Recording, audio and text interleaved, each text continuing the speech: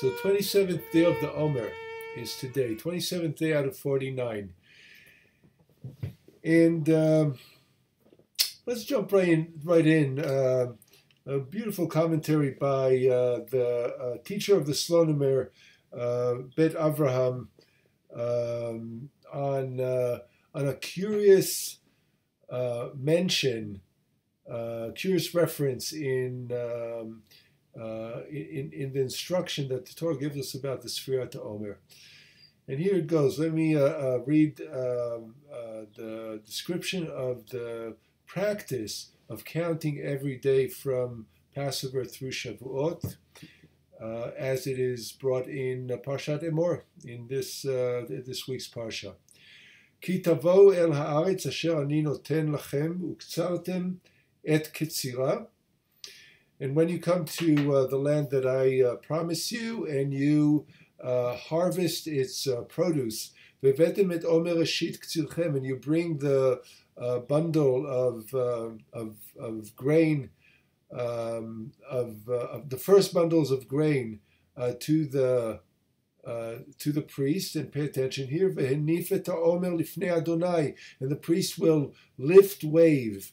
Henif, hanafa, is to lift, but harama is to really raise up.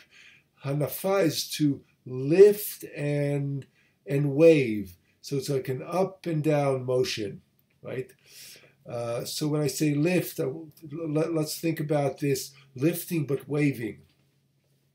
Because there's other sacrifices where the Torah says, "Veheramtem et trumatchem," you will lift up your contribution, your sacrifice, your gift. But here it's to lift and wave. And wave the Omer lifnei Adonai l'tzonchem, at your will. Mimacharat Shabbat yanifenu hakohen. After the Sabbath, the priest will wave your offering. Ulhalan chtiv. And further on, it's written, Shabbat, and after the Sabbath, here is referring, according to tradition, to the day after Passover. From the day that you bring the bundle of wave. You see, it's called the bundle, instead of saying the bundle of barley, it's saying the sheaf of the lifting, waving, which is interesting. We'll get to that. Tisperu 50 yom. You will count 50 days. V'kavtem mincha chadasha l'Adonai, and then you will sacrifice or offer a new offering to the divine. Mimoshvotechem taviu lechem tnufa, and from your residences or your dwellings, in other words, these are from the towns where you live, you will bring this to the priest in Jerusalem. So this is a pilgrimage practice. Taviu lechem tnufa shtayim. You will bring 2 breads of lifting, waving. Again, notice that the bread is also described as the lifting, waving bread. It's not white bread, not whole wheat bread, not baked bread, but the lifting, offering bread, just like the sheaf of barley. You bring 2 of those, bikurim la'Adonai, as a first fruit gift to God. And this is literally what the Torah says. And you can see that as I'm reading, we're already hitting on the delicious bumps that will take us into the deeper meaning. And let's take this journey. This is another good one. V'yesh lomar, this is the Slonimer from Netivot Shalom, quoting his own teacher, Maran Admor Beveit Avraham.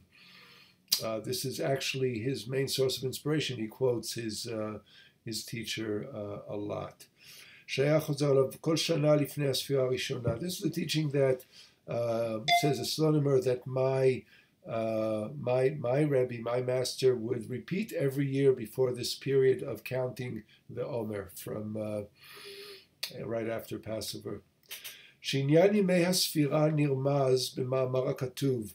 The meaning of the days of counting is hinted in a quote, a verse, and he's not quoting it, and I'm not familiar. I don't know where this is exactly. Could be Psalms, could be Proverbs. במאמר כתוב, אדם ובהמה תושיע אדוני. God, please redeem the human and the animal. God, please redeem the human and the animal. Okay, what is redeeming the human and the animal has to do with counting the Omer. Here we go. שהעומר קרב משעורים שהם מאכל בהמה. Since the Omer is, or the sacrifice, the giving of the offering of the Omer is a giving of barley, which is animal feed. V'shtei halechem, remember the 2 loaves of bread that are given at the very end of the counting on Shavuot are bread that's made from the wheat harvest. It's parenthetically, it's good to know that the barley harvest came first. The barley was earlier to grow and to ripen, and the next wave of harvesting was wheat.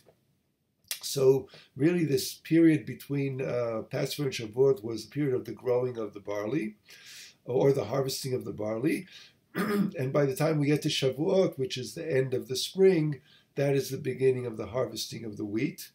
So it's good to know a little bit of some agricultural details to also to appreciate these ancient practices that obviously revolved around the agricultural cycles.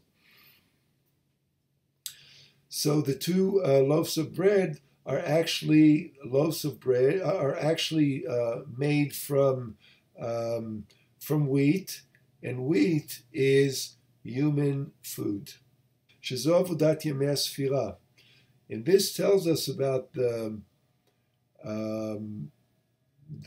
practice, the essence of the practice of the Sefirah, of the counting, להזדכך מבחינת בהמה, to purify from the animalistic or the animal aspect in us, שמלבד ענייני תאוות, אין לה בעולמה כלום.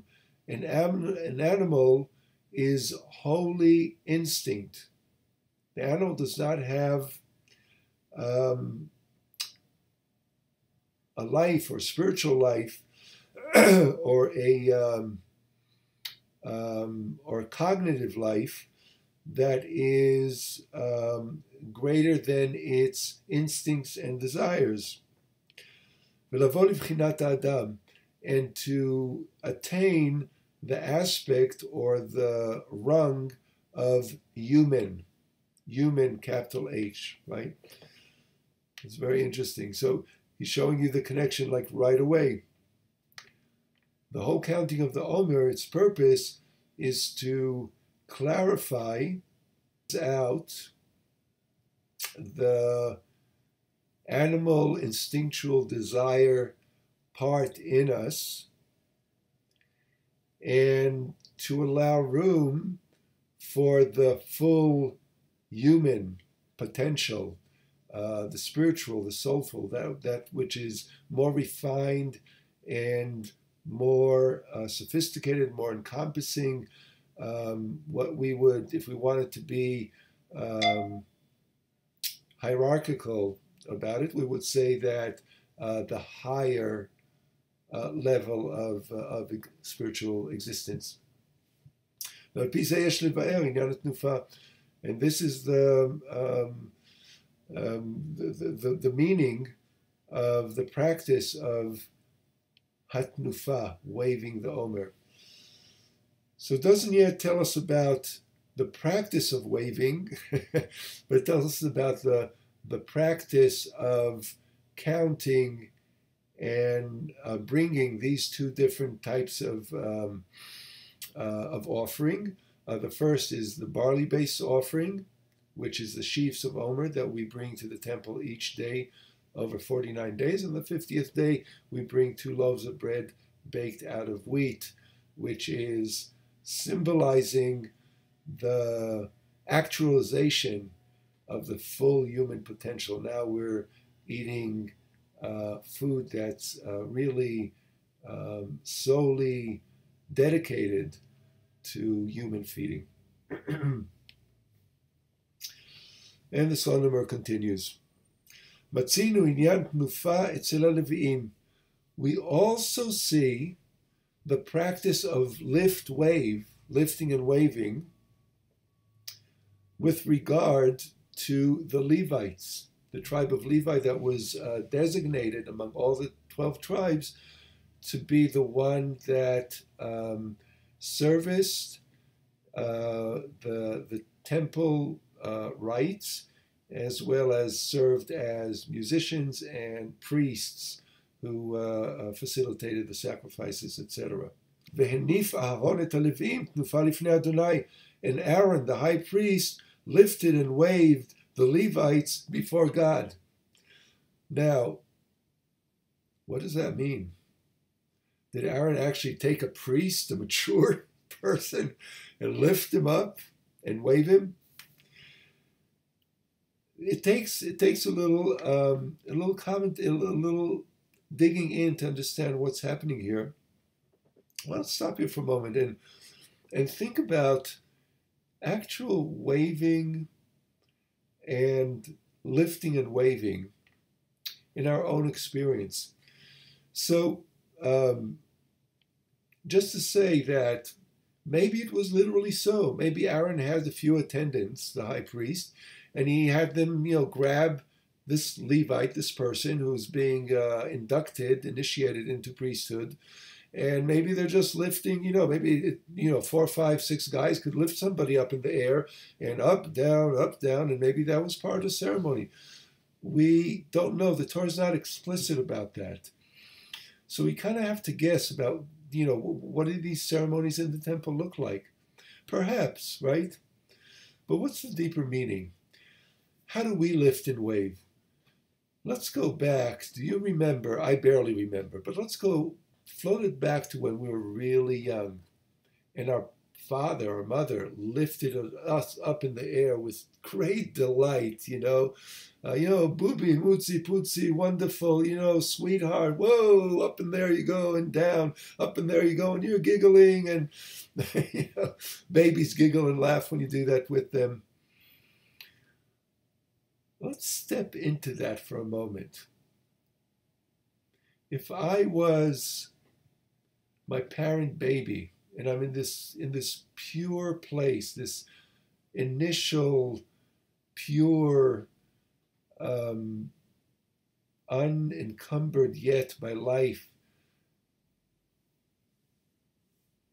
baby or toddler place, and my parents are lifting me up and throwing me in the air and catching me and up and down, and there's this delight, there's this flight, literally, and the love that comes with it, right? It's like I'm not just being thrown.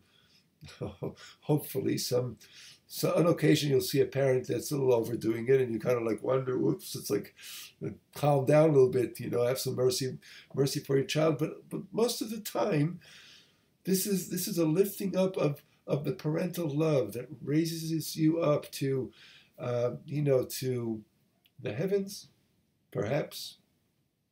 Remember those feelings? I think it's useful to remember that when we think about the practice of lift-wave of the Levites, for instance. And we'll connect that in a moment to the sheaves of barley, lifting and waving as a spiritual practice. And I'll continue here with the quote from Bamidbar, from Numbers. Ve'nif Aaron et HaLeviim tnufa lifnei Adonai, and Aaron lifted the Levites as a lift offer before God. Ve'hayu la'avod et avodat Adonai, and they were now initiated, they were now installed as in the service of the divine service in the temple. And thus you will separate or dedicate the Levites from among all the people of Israel, and they will be Levites for me, or priests for me. שאהרון הכהן הניף כל לוי תנופה לפני אדוני. And here it says, get this, Aaron the priest actually lifted and waved each Levite as they were initiated before God. Why? Now he's explaining. ובזה הרים אותו ממעמדו. And with that act, with that ritual act, the high priest lifted the Levite from his or her, I think it's safe to assume that was him, from his ordinary state, mima'amado, from his place of being in ordinary life, and lifted him up to higher service. Liot kodesh le'Adonai, to be holy to the divine, la'avod et avodat Adonai, and to be ready for divine service. So it's physicalizing this lifting from Joe Schmo, a pedestrian, to now being at the service of God in the temple, and dedicated. Like, we can think of monks and nuns in different traditions who dedicate their whole lives, and they're kind of lifted from, the ordinary state of being a normal citizen, as it were, to being somebody, a man or woman of cloth, as it were. על דרך זה התנופה האמורה בעומר, התנופה ולחם התנופה, היא עיקר מצוותם. And in the same way, the lifting, waving of the sheaves of the Omer and of the 2 loaves of bread is the essence of that practice, of that mitzvah. It's not the bringing of the sheaves of the Omer, it's not the bringing of the bread per se, but it's the lifting, raising, and waving. That's the essence of the mitzvah, they tell us. In other words, if you brought your sheaf and you kind of just dropped it there, all right, there it is. That doesn't do it. Same with the bread. Here's my sacrifice, see you later, thanks. That's not how it works. We need to do that. We need to do that motion, that embodiment. בעניינה שיהודי יתנער מהעולם הזה ויניף עצמו להשם יתברך. And he says, and that symbolizes the purpose of it, and the essence of it is that a person, a Jew, שיהודי, יתנער מהעולם הזה, be shaken up, right? The waving, right?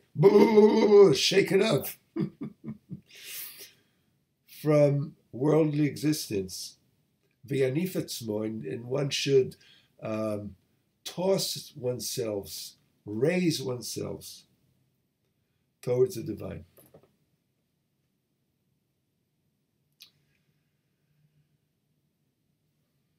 Something beautiful about that, to understand the choreography and the meaning of it and the felt experience of it, I think makes a big difference. I hope you're traveling back to Temple Days with me, and you're just watching, watching this is, what a ballet. Or if you're into modern dance, what a dance. And how energetic it is, and how real it is. So we're stepping into that. זהו ייעודה של כל תקופת ימי הספירה. Now, this is the purpose of the whole period of counting the Omer, from after Passover all the way up to Shavuot. שהם, כמו שכתב הרמב"ן b'vchinat chol hamoed aroch. Because these days, as the Ramban, Rabbi Moses ben Nachmanides, 13th century great sage and commentary, teaches us that the whole 49 days of counting is like a long intermediate days.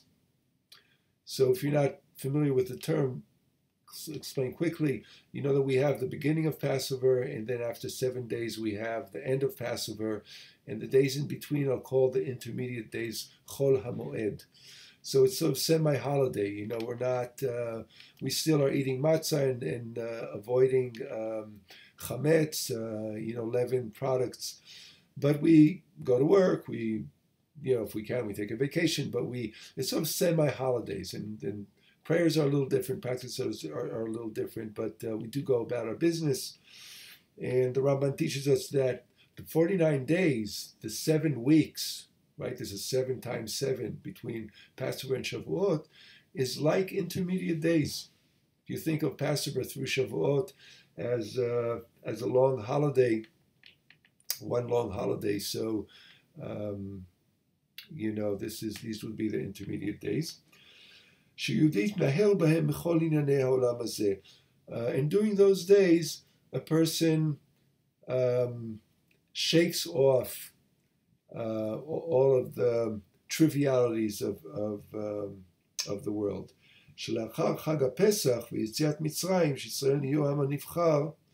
Because after the holiday of the celebration of Passover, and after the actual leaving of Egypt, because it says "B'chol dor v'dor yeh adam roeh et atzmo kilu hu atzmo yatza miMitzrayim." In every generation, we should experience Passover as if we're actually leaving Egypt. This is like a reenactment. And at that time, the Jewish mission, the people were dedicated to the divine formally. Come the days of the counting of the Omer, and he repeats it again. And this is the task of those days, is to shake us away from or out of this ordinary world, bitnufat Omer, bitnufat shtei halechem. And we do it with the lifting, waving of the sheaves of barley and the 2 loaves of bread on the 50th day. And thus we're shaking ourselves away from ta'avot behemiot, with the lifting, shaking of the waving of the sheaves of barley. We are shaking ourselves away from our animal desires, and with the lifting and waving of the bread, we're shaking ourselves or waving ourselves away from our human lower desires. That's a teaching. So this is a practice of daily purification. You can think of it as a like you have a 12-step program.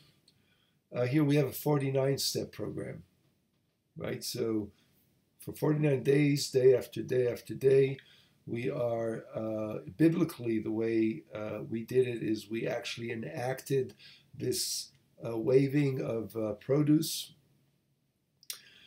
which was energetically, symbolically, and spiritually waving away of the desires that hold us back, that hold us imprisoned, right?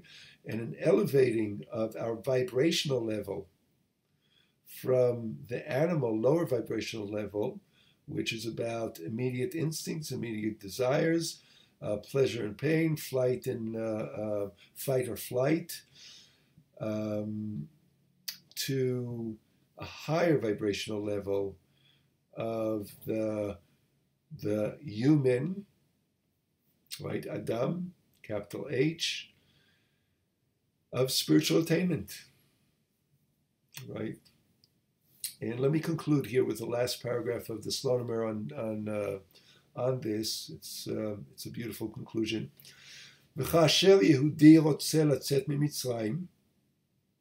When a person, a Jew, wants to leave Egypt, and remember what Egypt metaphorically means, Mitzrayim, Makom Tsar, narrowness. So when we want to go from the narrow vibration, from the constricted place, the place where we're limited, to the place of all possibilities, which is a land of Israel symbolically, or Eretz HaKodesh, the Holy Land, right? Holy, wholesome, all possibilities, the whole world, right, is there for you. The worlds, not only this world, but really all dimensions. The fullness of the spiritual capacity is there, the Holy Land. Yesh alav hitgabrut shel achizat hachitzonim. There is a phenomenon which we all know, that the force of the constriction of the outside opposing forces becomes greater. Sheinam manichim lo letsat. And the opposing forces do not want to let a person be liberated. No, stay here, stay stuck. We're going to hold you down even stronger. And that's why the Holy One has given us these 49 days of counting, שבהם יזדכך יהודי בהגיעתו להיטהר מקליפותינו, מטומאותינו. As it says also in the little paragraph, the prayer of the intentionality before counting the Omer. And up to now we talked about counting the Omer biblically, which was with an agricultural rite. But the way we do it now is through liturgy. So we say a bracha and we say a little, this little paragraph. And the paragraph says, L'itaher miklipotenu mitimotenu. So during these 49 days, we purify, we cleanse through our effort, meditation and prayer and contemplation. We purify ourselves from the shells and the lower vibration energies. Klipotenu umitumotenu. That are holding us down. Let's say I have an addiction. I really want to get rid of it. If you have had that experience, you know that the more you try to quit smoking, the more you try to quit drinking, the more you try to quit other addiction, the larger the desire to be stuck in that addiction is.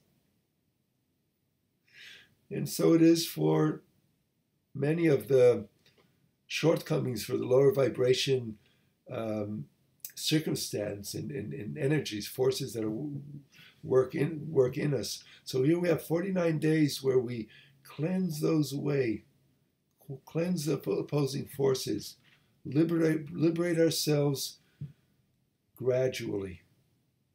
He's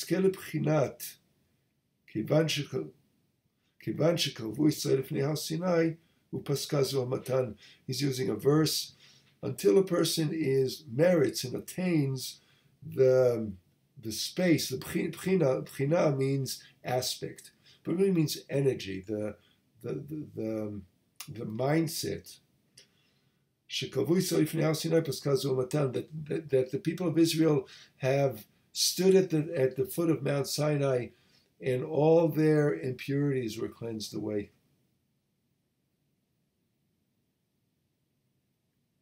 So that's the state that we're looking to. That's the cleanliness. That's the purity that we're looking for.